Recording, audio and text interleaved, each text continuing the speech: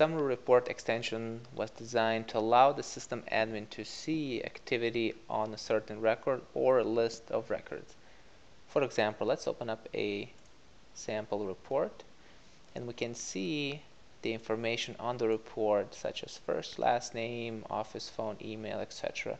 And down below we can see the updates made today. So we can see John Smith updated the support date, the address, as well as the phone. And down below we see that the new note was added, which is a comment posted to the contact.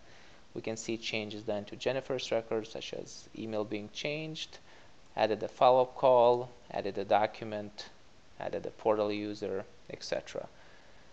What this allows us to see is the changes done on each record during that day. We can select today, yesterday, physical year, quarter, etc. There's a lot of options that we can choose and filter based on that. Next, let's take a look at a different type of report.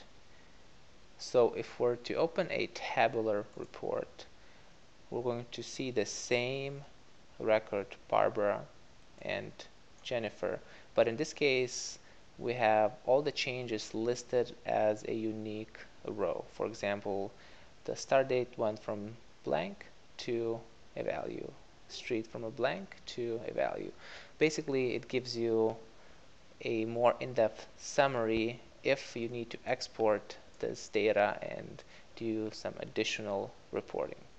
So tabular versus standard report. And again, you can include comments as well, and as you do so, it will add the field name as comments, and then you'll see the value what was posted.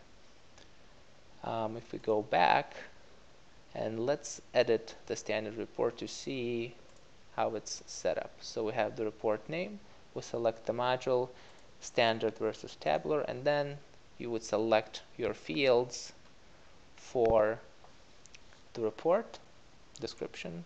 If we go filters, and this is where you can set, say, only show me the contacts with a certain type, or say tickets that have been closed or are still open. And then in addition to this filter that you apply, you will then be able to say, okay, out of those open tickets, how many of those tickets we touched today, and you would just run this generate now, and it would show you the tickets that were modified today and that are still open. And if we were to choose a tabular report, as you're selecting the fields, you will see all the fields from selected module as well as the fields from the update. So who made the update, when, what was the field that the update was made to, previous, and the new value.